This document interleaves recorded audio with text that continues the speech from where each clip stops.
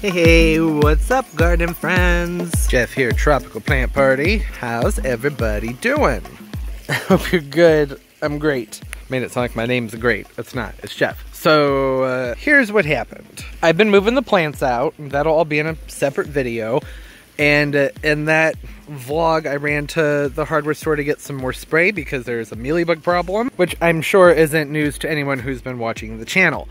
That's been an issue all winter, and I said when I bring them out, I was going to be blasting these guys off and treating them. It's mostly my areca palms, but there's a few scatter on other plants. Anyways, so what happened? Here's what happened.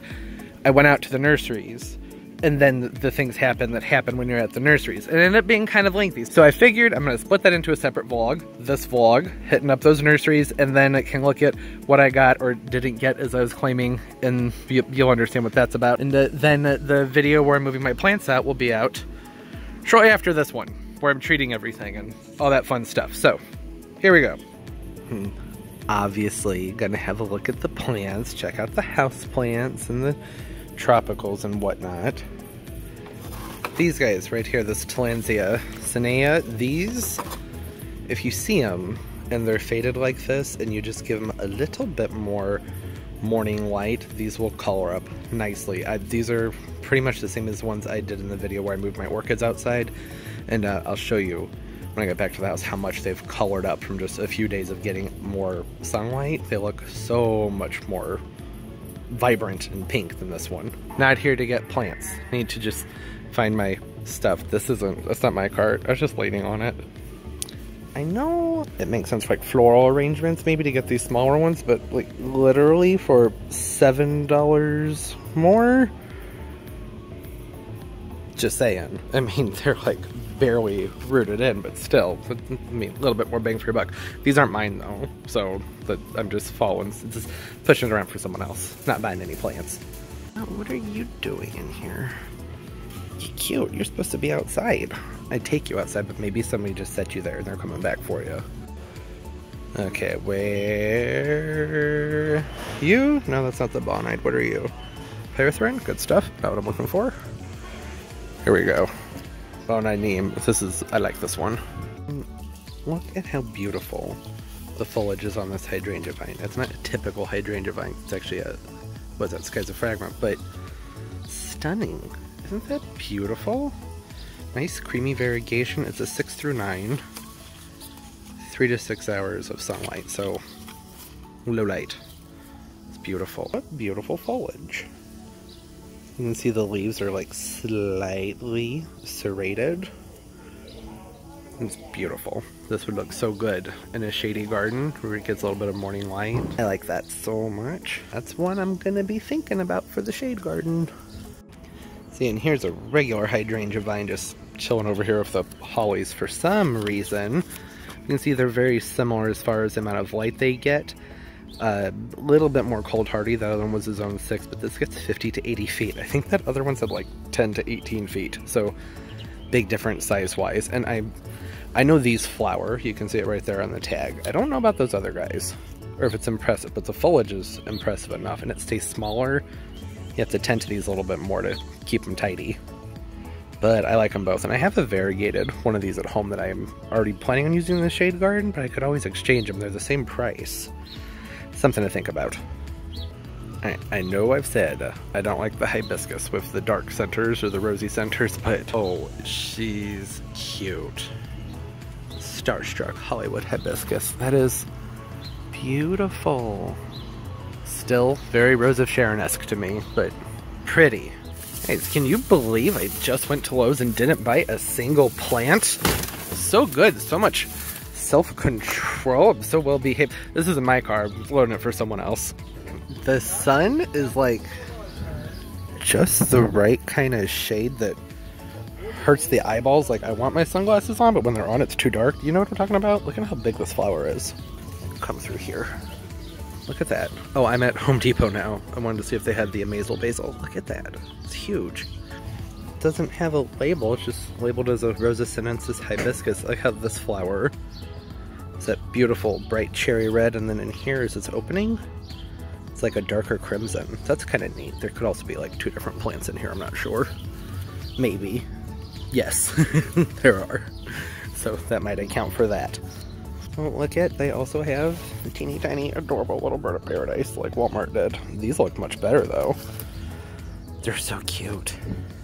And I get my mandevillas from Home Depot every year. The smaller ones are usually 24 to 30 bucks, and the big ones used to be 39 to 44. Well, I don't see those aren't the ones we're talking about. I guess they're sold out. They had them last time I was here. $64.99, something like that. That's crazy.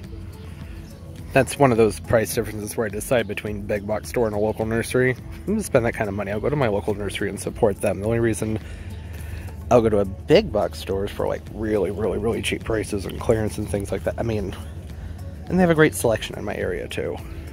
Yeah, I think you guys know what I mean, right? If I'm going to spend like big dollar nursery prices, I'm going to go to the nursery and support them. I don't know if I'm going to do any of these this year. I have to think about it. Yeah, like I said, I'm looking for the Amazil Basils from Proven Winners, and they had this is pretty, isn't it? The Jurassic Rex begonia. This great foliage. I was saying, oh yeah, I got I don't remember what they're called, the strawberries, the really pretty strawberries from Home Depot, the Proven Winners ones, and I think those would be fun to plant up with the Amazil Basil, but I can't find it. Look how pretty the fuchsias are. I love them. Such beautiful flowers. Look at that. Stunning. There's a variety of fuchsia, my favorite variety, and I can't remember its name. It has a similar flower to these guys right here. These. See these guys? But the purple is like a light, creamy lavender. So pretty. It could be, there's tons of different varieties of fuchsia. I haven't seen it in a few years. If I can find one of those, I might nab it up. Hey, Caladiums, how y'all doing? Thirsty? Yes, I see that. Very thirsty. Okay, I think you guys know I don't normally go for yellow, but, hi. Hello. Beautiful. Look at my caffeine hands trembling with flower. Let me set you down. That's gorgeous. More orange than yellow. That's why I like it. And, you know, yellow's growing on me. It is. Which I'm fine with. Change is a good thing. That's, nope. You want to see something beautiful? Look at these calla lilies. Oh, they're beautiful. I like a calla lily with the spotted foliage and the flowers are like an apricot pink kind of sunset mimosa tequila sunrise color. And they have them in a whitey pink over here too. Aren't they gorgeous? I love these. Okay, so these $14.98 ones are marked down to $12.98. You see they're in these special pots. What's that? SKU 44745. And then you are different SKU. Dang it. I mean, I can see why, because these are very basic compared to these. Those are the cheapest ones though. I also wanted to check out this nursery that's near where I was, because they have like huge specimen sized Japanese maples, and I have that big one I need to replace, so I'm gonna check that out. For example, look at the size of this one. I mean, this is, look at, I can't even show you proportionally how huge this is. Let's see. 200-gallon pot. Pretty big. And it is $1,200. That sounds like a lot, but considering, not too bad. Not what I'm looking to do, but not terrible for how big it is. Okay, it's actually really hard to film in here because there are these clouds of gnats everywhere that I don't think are going to show up, but like I can't open my mouth without inhaling bugs. I'm not into that. Beautiful plants though. Aren't they gorgeous? I mean, look at these Japanese maples.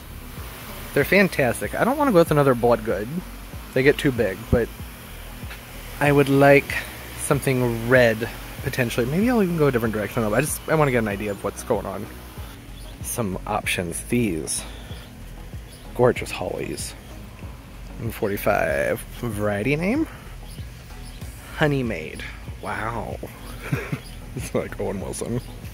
Aren't those beautiful? I love those, that conical shape. I'm gonna do some reading up on those because I really like these. You know, I had been talking about doing the skip laurels on my back berm for a privacy hedge. Hollies can take some shade too though, but not all of them. I gotta do some reading about it. But if these are one of the ones that can take a little bit more shade, I might go with these. A little bit more pricey though. Something to think about. Oh my gosh, look at this.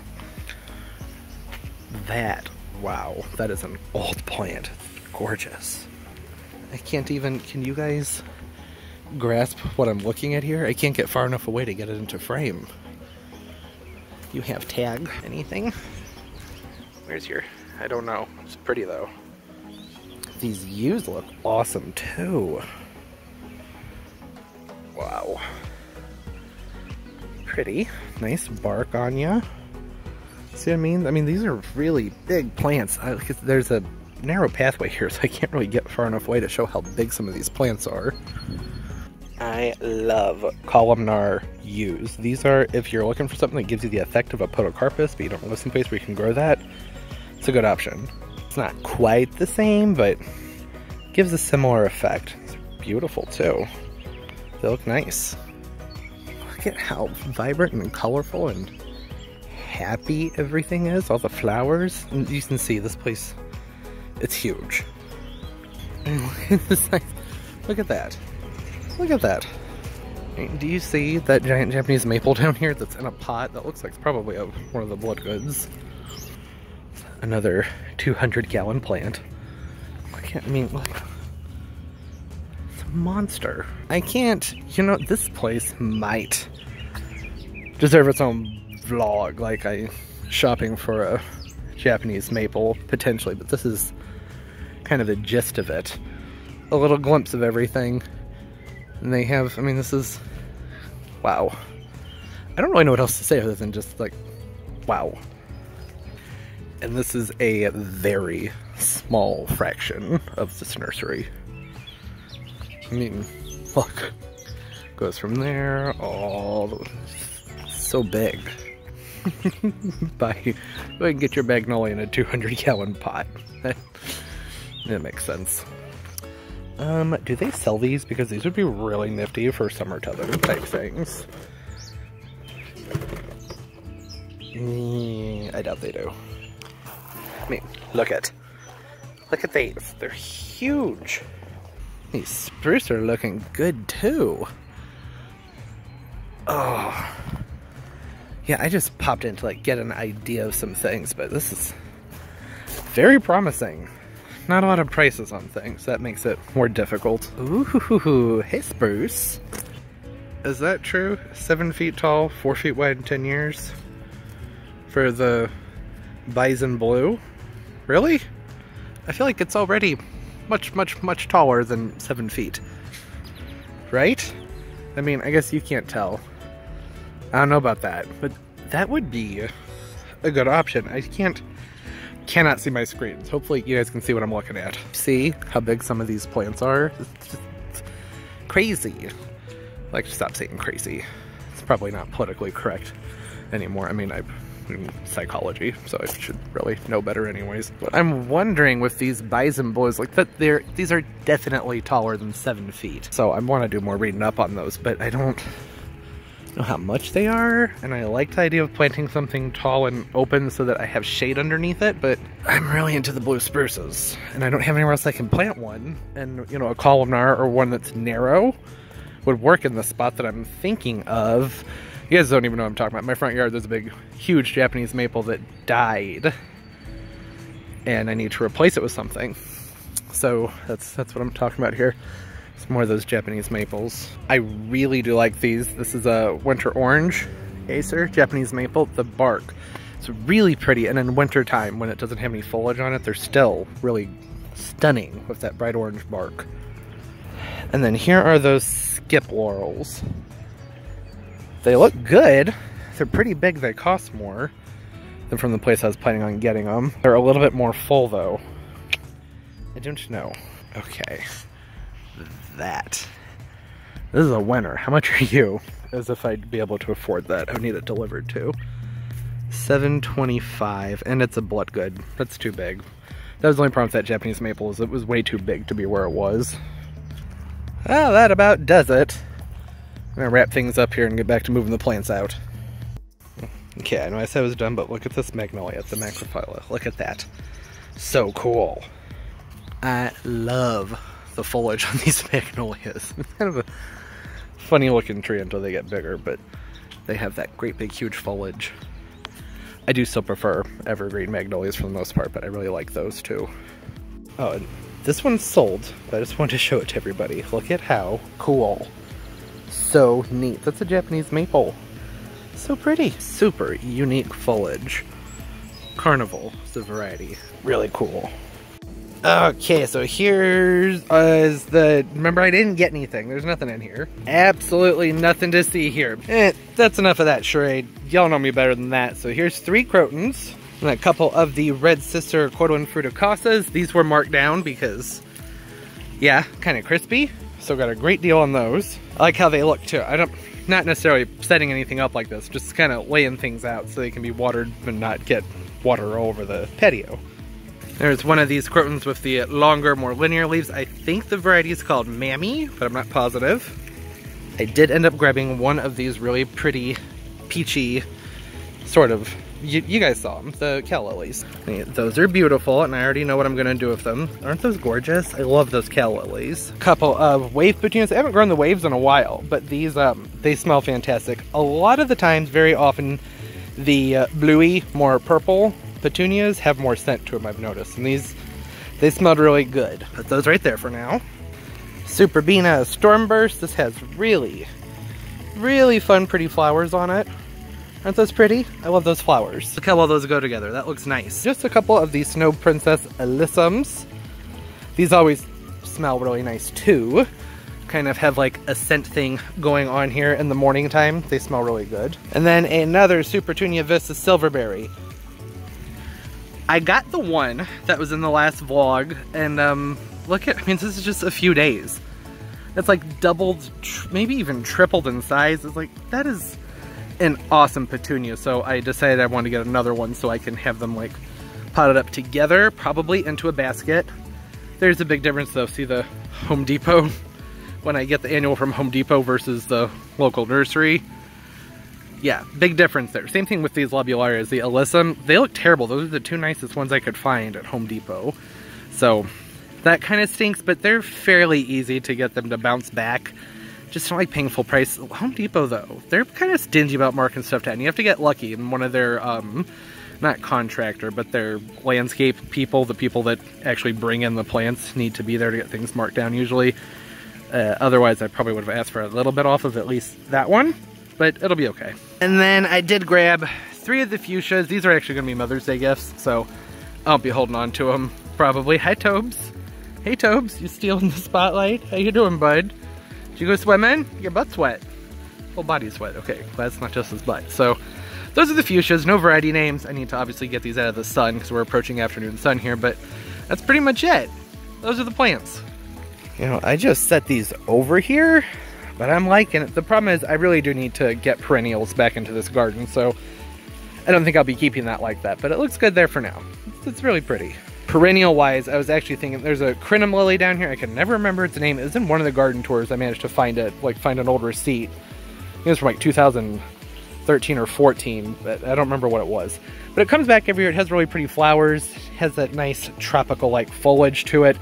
And if I can figure out what it is, or maybe divide it up. It's several years old. I could divide it up and start to kind of plant those around in here. That might look good. It's not going to look as good as the Crotons and the Cordyline, but at least it would be, sorry, there's an airplane. At least it would be perennial. Oh, and obviously that looks sloppy because I just kind of dropped them in there, but that's all of the plants, which I think I said a few times. I just sat down for my computer to release the part 2 of last weekend's vlog, and it's gone. So I have to re-edit that, so I'm just going to apologize now because I meant for that to come out a day or 2 after that vlog, so sorry that was so spread out. Just kind of the way things happen sometimes with computers. I'm sure it's my fault. I'm sure it's something I did. Probably didn't save something properly, or maybe because I had the whole thing edited and then I split it in half and copied and pasted it. I probably didn't save the right one is what I'm guessing happened. That's alright. No big deal. Not the end of the world. I'm so crazy about these hibiscus. They're so pretty. Hi Tucker, hello, hi bud. I hope everybody's doing well. The next vlog I'll have all the plants moved out, at least the bulk of them should be moved out by the next vlog. By the end of the next vlog is what I'm trying to say, because that's what I'm working on right now. And then I can start planting things. What happened here? That's a petunia. This is from last year, but it reseeded, so I decided to go ahead and let it do its thing, see how well it comes back. So yeah, like I was just saying, I can't wait to start oh, I need to show the tillandsia. Just forgot. When I was at Lowe's, I pointed out the tillandsia and I said, give them some morning sun, they'll color right up, 'cause that's what mine looked like. Look at that.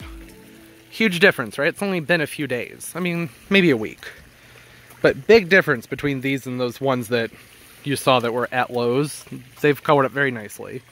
See this one back here, not as much, but it doesn't get as much light as the other ones do. And ultimately, this is what they should come out to look like. That bright, beautiful, deep kind of pinkish magenta. They pop the purple flowers out the side and smell amazing.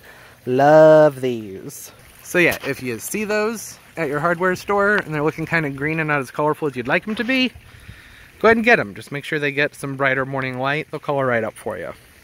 I hope everybody's doing well. It's for hanging out while I rummage through the nurseries and, you know, say I'm not buying anything. The only things I bought that I hadn't planning on trying to pick up sometime this season were the wave petunias. Everything else I needed, well, I didn't need, but were on my list of things to pick up if I could find them for a good price. So, but those, they just smelled so good, I thought I'd grab a couple of them. So if you leave the video a thumbs up, I appreciate it. Subscribe as well, and hit that notification bell because I upload multiple times a week. I have all of my social media linked down below, down in the description. I am on Instagram more than anything else. Follow me and I'll follow you back. That way we can have fun, nerdy plant time together, looking at each other's pictures.